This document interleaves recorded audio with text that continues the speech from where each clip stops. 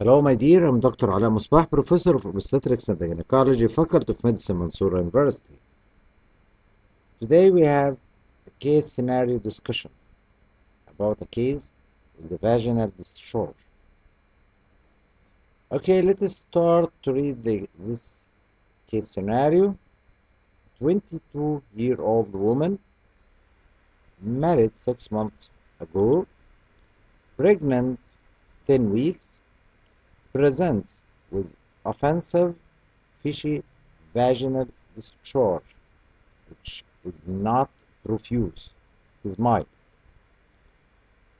For 1 week, this discharge for 1 week, okay?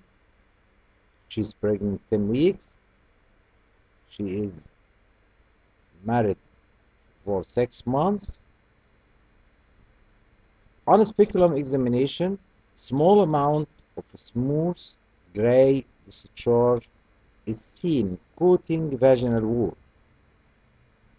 Cervix shows small ectropion. No other pelvic lesions detected. So this is our case today. Try to find the answer of the following question. What is the most likely diagnosis? The most likely diagnosis is bacterial vaginosis. Why I said bacterial vaginosis? Because this lady is pregnant and bacterial vaginosis commonly seen also in pregnancy. The character of the discharge with fishy odor and being mild in amount, smooth gray discharge, all these characters coming with the bacterial vaginosis. Okay, so what is the differential diagnosis? We have a case with vaginal discharge. As you see, she is pregnant.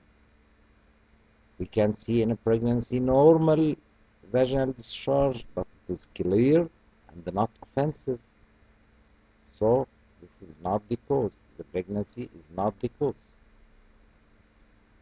Maybe think about trichomonas vaginalis because the discharge is offensive. But trichomonal vaginitis is associated with profuse vaginal discharge and frothy. And it is not fishy. It is offensive, but it is not fishy. Fishy odor is characteristic of bacterial vaginosis. So I can exclude trichomonas vaginalis because the discharge is mild. Also, it is not yellowish and not frothy, so it is not trichomonas. It is not candida infection because candida infection is characterized by being whitish, associated with severe itching, and it is odorless, while in this case the discharge is offensive and fishy odor. Sexually transmitted infection like chlamydia and gonorrhea can be excluded because there is no other sexual partners and no other symptoms or signs suggesting sexually transmitted infection. So, what about cervical ectropion? Cervical ectropion may be associated with vaginal discharge, but vaginal discharge will be clear and odorless. So, it is not our case today because the discharge is grayish, smooth, with fishy odor. So, it is not the criteria of discharge of ectropion, which is odorless, clear discharge. Okay, this is as regards the differential diagnosis. Let us go to the next question in this case. What is the further investigation? Of course, cervical or high vaginal swab for infection is needed to diagnose bacterial vaginosis, or candida, or sexually transmitted infection. Provisionally, I diagnose the case as a bacterial vaginosis, but I should exclude others like sexually transmitted infection and the candida. But what characteristic for bacterial vaginosis in investigation? More formal criteria for diagnosis are the AMSER criteria, including smooth gray discharge, clue cells or microscopy, which is characteristic for bacterial vaginosis, the high pH from 6 to 7, and the fishy odor with potassium hydroxide. If you add potassium hydroxide drop to the discharge, fishy odor would be released. So all these criteria suggesting, or I can say confirming the diagnosis of bacterial vaginosis. Okay? So this is as regard the question, what is the further investigation? So what is the treatment? Treatment is very simple. It can be given during pregnancy. Metronidazole 500 milligram oral twice daily for 5 to 7 days.